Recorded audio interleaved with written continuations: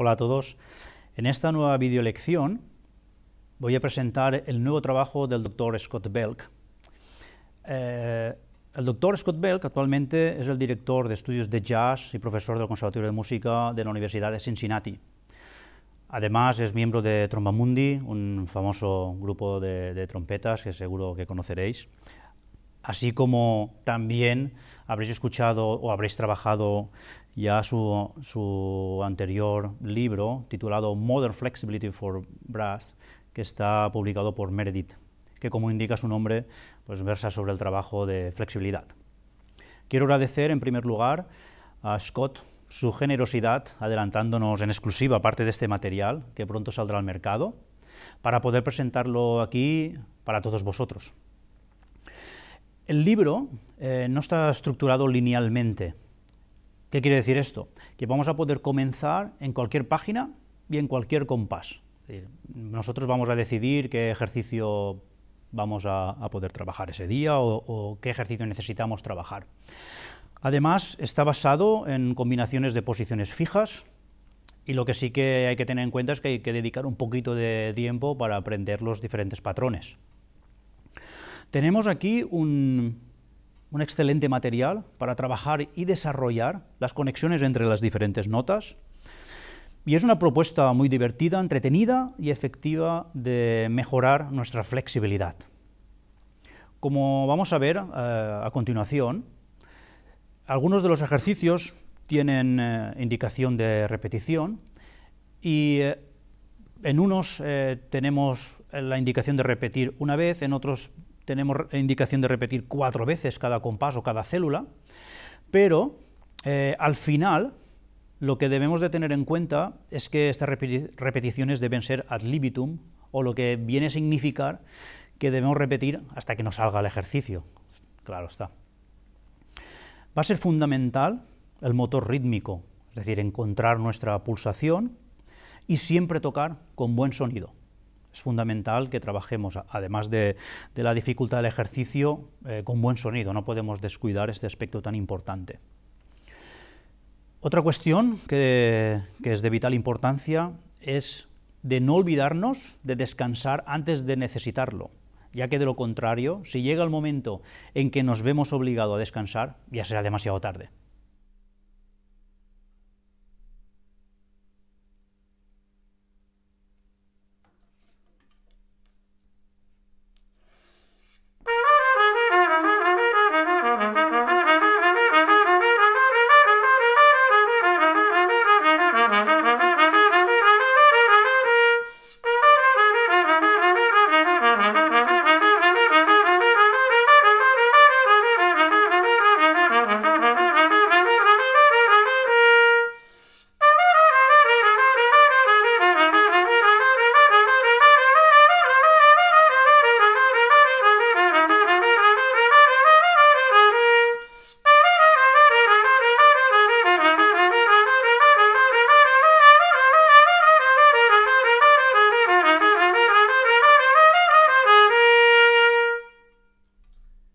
Como veis, el ejercicio combina 2 posiciones y trabaja en diferente rango armónico.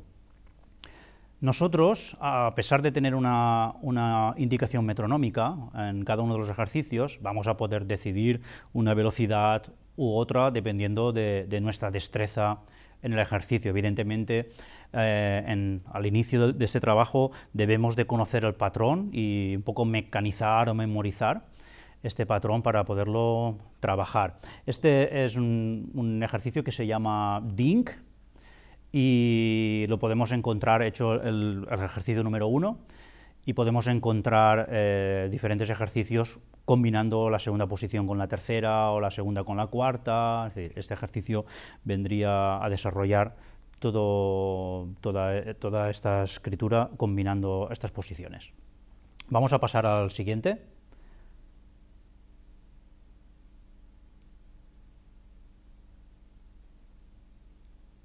Y el siguiente ejercicio comienza en el registro grave de la trompeta. El nombre es The Arban Hammer, que significa el martillo de Arban, y os muestro un poquito.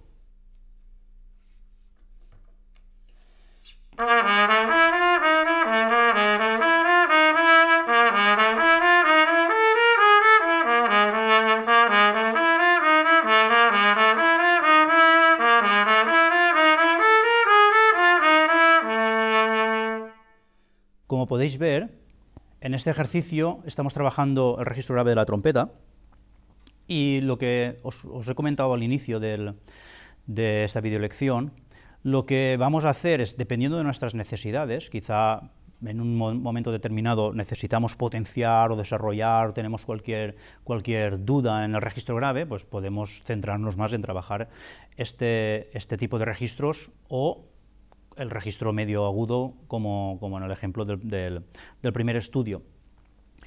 Debemos de dejar volar un poquito también nuestra imaginación. El libro está en concreto desarrollado o ideado para trabajar y desarrollar la flexibilidad, pero también podemos trabajar estos ejercicios articulados para desarrollar nuestro picado, y, como os decía, podemos hacer combinaciones de velocidades o trabajar mucho más lento.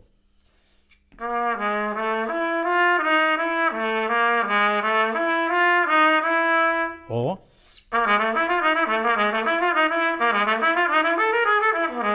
podemos trabajar con flashes. Es decir, nosotros debemos de tomar la libertad y con el material podemos adecuarlo a nuestras necesidades. Os pongo un tercer ejemplo.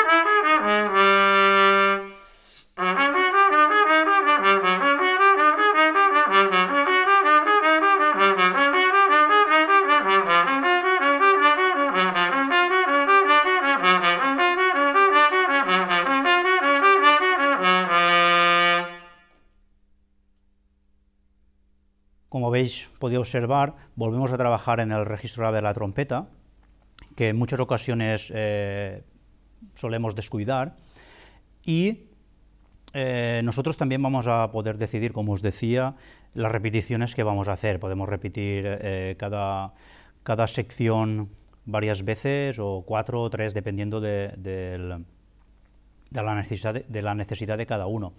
Y aquí podemos encontrar ritmos complejos, que no es lo habitual cuando trabajamos la flexibilidad.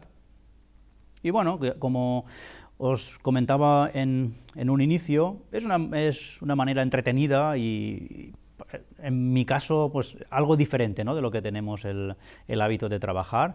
Hay infinidad de ejercicios. Estaros atentos a la presentación del libro, que va a ser en breve, y os recomiendo que trabajéis estos estudios, porque vais a notar que la flexibilidad va hacia arriba. Vais a controlar este aspecto tan fundamental de la trompeta, ya que, como todos sabéis, con solo los 3 pistones nos vemos obligados a combinar posiciones fijas y debemos de evolucionar de una nota a la otra sin tener que cambiar el pistón, y esto nos va a servir de gran ayuda.